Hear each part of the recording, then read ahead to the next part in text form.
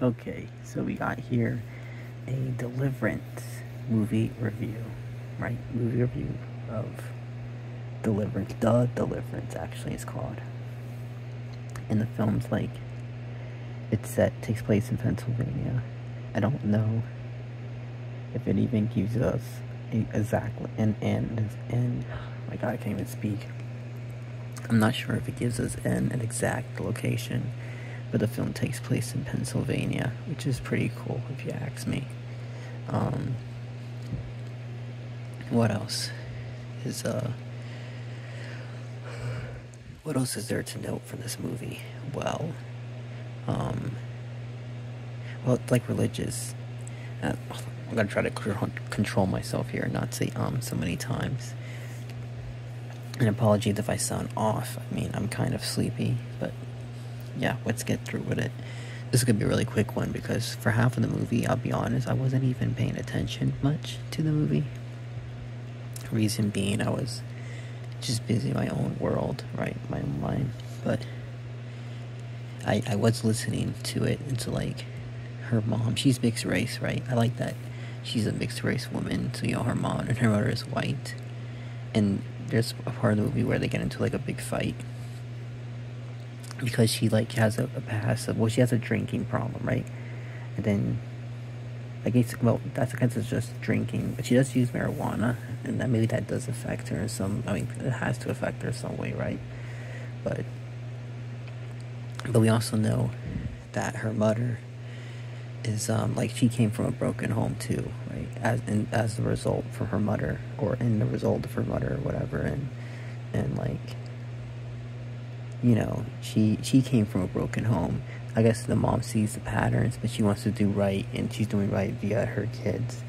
But the mom, and she sees that her daughter has, like, drug problems and stuff, and her mom gets killed by the demon. So there's, like, a demon in the house that they live in. Oh, I think they moved in the house recently. It has to mean they moved into the house recently, right? And the demon, like, obviously it attracts the kids first, and then it gets to the mom, and it possesses everybody. And actually, I guess it can, like, possess everybody all at once for some reason. And, yeah, and she has a DCF, or what if DCS? The Child Protection Services agent. There's an agent assigned to this lady because, she's, like, I guess she's been arrested before. Like, the state has had to intervene in her affairs because she's, like, unfit to take care of her kids and stuff. And so that lady, she's an integral part of the film, and she actually sees, like, her son go, like, all demon possession in, like, what looks to be, well, I guess it's the hospital room, is it?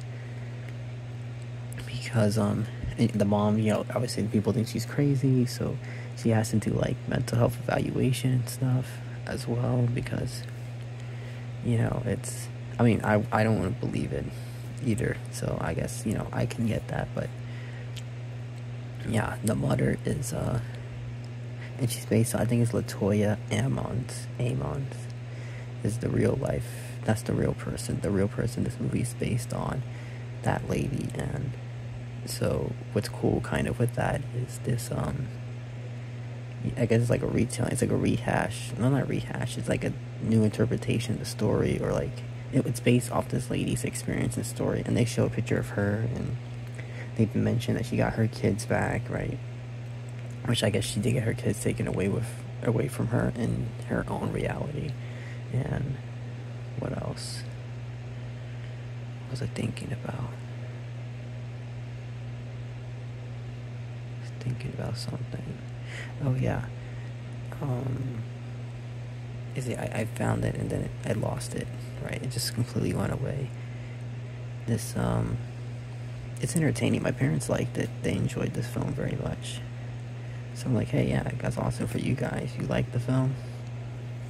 I wasn't even paying attention for much of the film. It was only the end half, like kind of the middle break of the film, going towards the end, is when I started. I feel like, okay, so here's one thing. I feel like in this movie, or at least the parts that I was watching, the eldest son, the eldest child, seemed to have a more central role. like I guess earlier in the film, and then later that role is like completely gone. Like it's just not there anymore, and it just ceased to exist, sort of. And then we just have mom as the center character. I mean, she always was the center character, but then she kind of like just kind of disappears, I feel, and she's just not as pivotal, not as important anymore, right? I don't know, or not to say. See, I don't even know what happened back there. This review is probably my most fumbly one to date, which is probably a precursor or something for me to take into consideration, that I should pay attention to the movie more before I do a review of it. Or not even this, I won't even say this is a review, it's more like just me rambling my thoughts on a film that I only halfway watched. Because why not? I was in the living room, I said, why not? I'll just sit here and halfway watch this movie. Yeah, so, you know, just bet with that. What else can I say? I like the demon fighting scene. The demon actually gets her upper. The demon doesn't even have to touch her physically. That demon, like, is contorting her body. Even we hear like the bone cracking noises, which kind of sounds to me like you think maybe it was killing her. And I guess the demon did thought that it killed her. I guess she did technically die actually, but then God's like, nah, you gotta come back. We don't get to really see God. We just see the light, and we see her face, like with the breathing. So I guess that's her like in shock of seeing God or whatever, or like having the life restored back into her by God or by Jesus, which he says Jesus' name right countless times. And I like that the demon begs and says, "Oh my God, Ebony, please don't do this to me." And Ebony's like, "Bitch, I mean, I gotta keep saying the name because you just try to kill me." And then, of course, you know, typical, kind of like a typical thing in these movies, when the demon, the evil spirit is cast away, the light comes back into the fold, and everything becomes clear and bright, right? This movie, another thing with this film, I guess it has religious undertones, but it doesn't particularly feel preachy to me. I wasn't paying attention for half of the film though, so maybe it does. For some people, it does feel preachy, but for what I saw, for when I was watching, it didn't particularly seem preachy.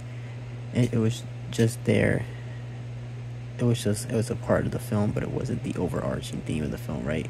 Christianity and like so it's not a Christian movie by any means, at least based on my own observations.